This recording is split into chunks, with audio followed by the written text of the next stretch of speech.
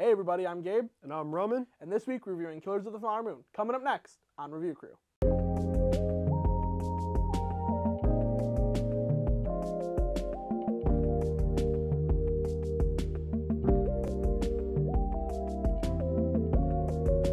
Alright, Roman, let's start with the biggest complaint levied against this movie. You and I saw it together. 3 hours, 26 minutes. At no point in that runtime did you snuggle me, and I was a little sad, but that's not my biggest issue with this movie. A lot of people are upset about that length. How do you feel about it? I mean, look, yeah, I don't mind them long, you know me, but like, this movie I do think is too long.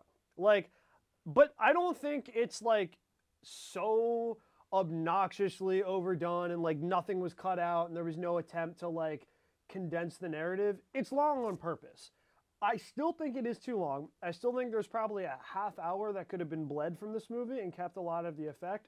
But this is a Scorsese movie at its most like archetypal, condensed, whatever you want to call it. Like all of his normal tricks of the trade are at work here. And it's a classic Scorsese story of a guy who starts out kind of unassuming, becomes something unrecognizable from himself and more corrupted at the end. So you need that long runtime to really sell that whole feeling of transformation.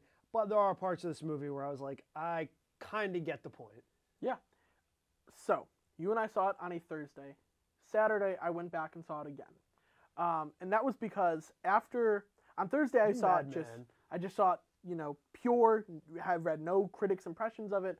Saturday, once critics started releasing their statements, and a lot of the stuff that I had previously believed about the movie, they also thought, so I felt validated with that.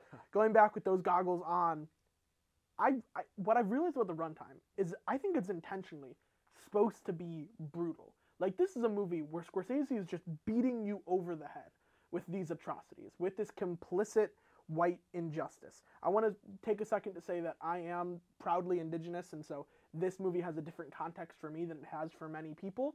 But I think that length only served to, as you said, develop these themes more. Ernest Burkhart starts as an idiot, plain and simple, and at the end, he is a homicidal maniac who would kill the person he loved most for money.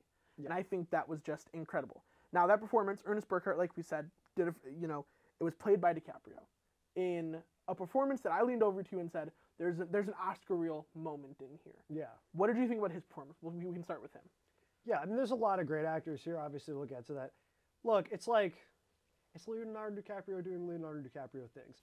And that's, it's not a complaint at all that I have with this movie or even with his performance. In fact, it's praise. Like, it's amazing.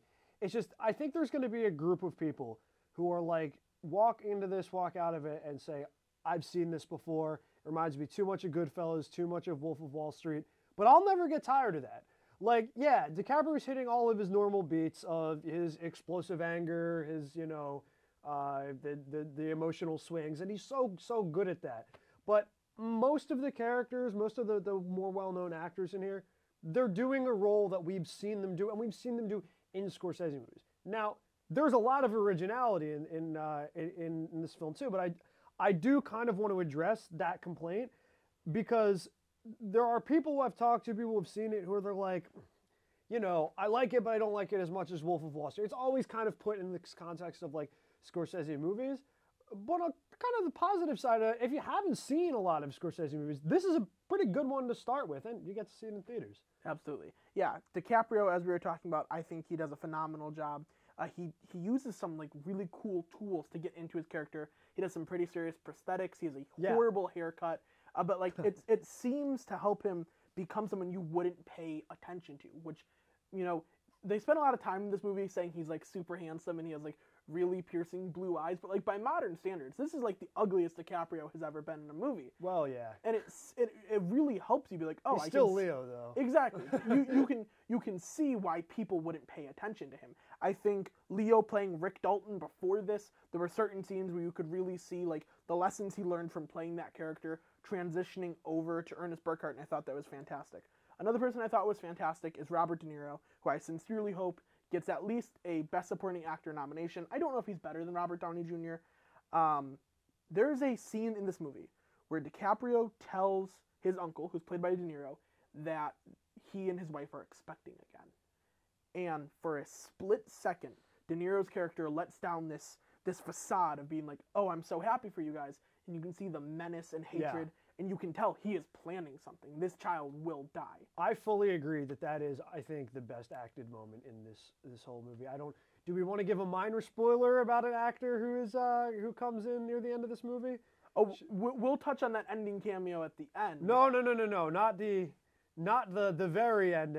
I think you can hit us with it. Tell yeah, Brendan Fraser makes an appearance in this movie, and when he does, at least our theater went kind of nuts. At least you and I went nuts. Yeah, well, it wasn't just us. I think there's a handful of people there on the Brendan Fraser hype train. I'll deflect blame being a weirdo there. Yeah, but he has a line where he says, "You forget everything he's done for you, dumb boy." Yeah, and it's fantastic. And dumb boy is a great new. I really think we should start throwing dumb boy around more. But the reason I bring up this performance is like, it's a great performance, but there's so much acting in this movie, right? Like, there's nothing subtle about it. Like, when Brendan Fraser shows up, it's like the camera pans over to him, and it's like, that's Brendan Fraser. He's going to have his big moment, and he does, and it's great. But it's just going to rub some people the wrong way. Exactly. Some people are going to look at that and go, there's so much Oscar bait and this and that. But you know what? At the end of the day, if the writing is good, if the acting is good, cinematography is good, if people are doing their job, it doesn't really bother me. Like, if the product still delivers, it will work, and it does. Exactly. In terms of like the thing that contributed strongest to my enjoyment of this movie, and then also the flip side of that, is the pacing at the end. The last like hour of this movie, I think we can agree, is the best part of this movie. In the beginning, you're kind of normal world, Act 1 and Act 2. I think by the end of Act 2, it really starts to get a little slow. And I started to kind of check the watch a little bit, like, all right, is this going to pick up? But once we get the thing that really brings us to the end of the movie, when like the investigation starts, the real serious federal investigation, all the pieces that were set up start falling into place. And that's when this movie is at its like 10 out of 10, if you know the Scorsese meme, absolute cinema, right? That's when we get to that. That's when we get to that point, and that end is very worth it to me. Yeah, I think the strength of that second act, I can see how a lot of people would say it drags. What I think the second act does really well is you care about these people who are being murdered, so they take those time to build those relationships. I can 100% see how, for many, many people, that second act would suck, because yes, you're not getting much action. The action you are getting is like a gunshot execution or someone's house being blown up, stuff like that. Yeah. So I can totally see that criticism. We were talking about the actors, and there's just one more that I want to hit. Well, two more, I guess. First off, we're discussing Brendan Fraser. He's the defending lawyer, the prosecutor, John Lithgow, doing the foghorn, leghorn accent. I think it's really funny. Yeah. But we got to talk about Lily Gladstone. I think she should win Best Actress at the Academy Awards. She is phenomenal. She is the one. I'm going to say I think she probably will. Exactly. That's my prediction. I truly hope so. This is a kind of performance that they really like, the Academy usually. So. She has such strong subtlety in this movie. There's a little trick that Scorsese uses that he did really well in Goodfellas. When Henry Hill's wife, when they're having the wedding, normally the movie has been narrated the entire time by Henry Hill. It switches to the perspective of his wife. And it really helps you not only learn about that character, but learn about their partner. And Scorsese does that wonderfully in this one, where there's a scene where she's going to Washington, D.C. to beg help from the U.S. government. And all these white people are just staring at her as she's getting on this train. And it cuts to her perspective. And so we are seeing these wolves staring at her. A lot of the line used in this movie is, can you spot the wolves in this picture? Yeah. And so we learn that she believes these people are her like closest friends, and she is going to beg for help to find out who did it. And she is the prey, and the predator are right there, and it just sends a chill down my spine. Her performance is fantastic, even when she's bedridden for a lot of it. She does an incredible job. Speaking of incredible jobs, Scorsese, maybe the greatest living filmmaker. Is that like a crazy take? No, it's not a crazy take. I mean, He's the guy. He's Martin. Everyone knows about him. He's one of the few directors with a recognizable face, which I think says. I mean, granted, like, you know, so does Michael Bay, but I mean, you know what I mean. That being said, Martin Scorsese's face is actually in this movie at one point. We have very different opinions on what we think about that. Gabe, you gave a take on as to why that maybe you want to get into quickly. Yeah. You know, we're running out of time for this review, but I'm going to hit a lightning round real quick because there's a lot that I still need to say about this movie. And that's okay because it's a huge. There's a lot I could still say too. Exactly. I'm going to say I think that Martin Scorsese's cameo at the end is him taking admission for the wrongs he has not perpetrated through the movie or movies, but what people think. Because a lot of people accuse him of sensationalizing violence and controversial topics and making movies about them. And that is what the ending is. The ending transports us to like a true crime radio broadcast where nothing matters about the story except for the entertainment value of it. I think that end is Scorsese cribbing to that confession. And a lot of other movie critics, not that I am a movie critic, but a lot of other people have expressed that view. So I know I'm not alone, but that's my interpretation of it. I thought it was really good. I know some people thought it was just Scorsese is egotistical and he wanted to put himself in his own movie. I don't know what the true answer is, but that's my interpretation of it. I mean, quickly, because I know we do have to wrap it up. The more I think about it, the more I think that probably had something to do with it.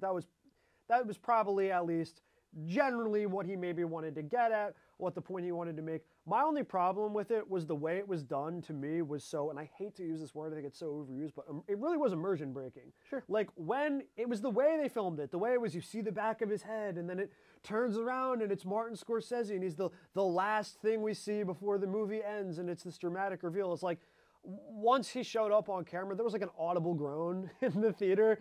It's so obvious. It's so like, it's like for a movie that has so much more to say, and there's so much more you can draw from, just about politics, about history, about culture, to like end it on the commentary note about being Scorsese himself, I kind of thought was a little bit distant from the rest of what happened in the movie. But it's not like a massive knock. It's just, I now know what my least favorite cameo of all time is. Sure. So my quick lightning round pros, Thelma Schoonmaker's editing is incredible. Yeah. And this might be the last movie she edits, and I'm excited to see her get the Academy Award. The cinematography is fantastic. There's a shot where DiCaprio gets off a train, and it's very similar to the Copacabana scene in Goodfellas. Yeah. The screenplay is fantastic. And then finally, there are some killer practical effects in this movie. There's one where a woman her house has been blown up, and they peel her head off a door. It's really and gross. It's disgusting. Finally, Jesse Plemons is great in this movie, and this movie is actually pretty funny despite the subject material. Okay, lightning round out of the way. Roman, Killers of the Flower Moon. Not 1 to 10. What are you giving this movie? So we don't do half ratings around here. Nope, no half. If we did, this would be the 8.5, because I think one half is an 8, the other half is a 9. But I'm going to be courteous here and give it a 9. I'm going to give it a 9 out of 10 as well. My only issue with the movie are there are some historical inaccuracies in how they depict the Osage tribe, and that is just a personal gripe. But overall, I thought this movie was fantastic. I'm excited to see it get the respect it deserves at the Academy Awards, and it's not for everyone, but for those who this movie clicks with, I think they will find a beautiful and heartbreaking, disgusting story of how a group of people was destroyed. But we live on, and I think that's incredible. Thank you guys so much for watching. We'll see you next time.